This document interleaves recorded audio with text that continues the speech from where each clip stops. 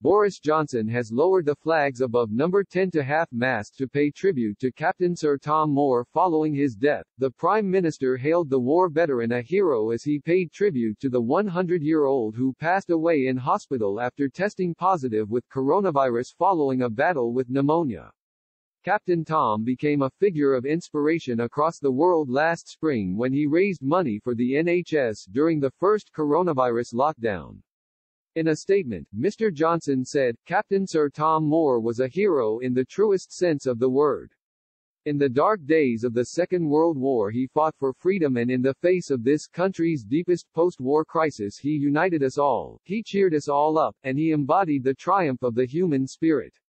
It is quite astonishing that at the age of 100 he raised more than £32 million for the NHS, and so gave countless others their own chance to thank the extraordinary men and women who have protected us through the pandemic. He became not just a national inspiration but a beacon of hope for the world."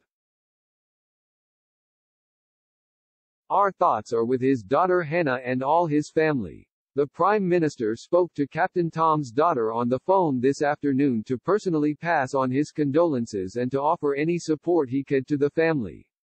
Last April the Yorkshireman raised millions of pounds for the NHS after walking over 100 laps of his garden ahead of his 100th birthday. His fundraising efforts struck a chord with the nation and he was honoured with a knighthood by the Queen last summer.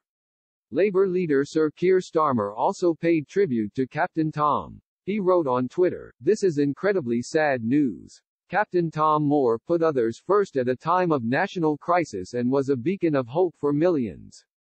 Britain has lost a hero." Chancellor Rishi Sunak, who represents the constituency of Richmond in Yorkshire, said, "A proud Yorkshire man.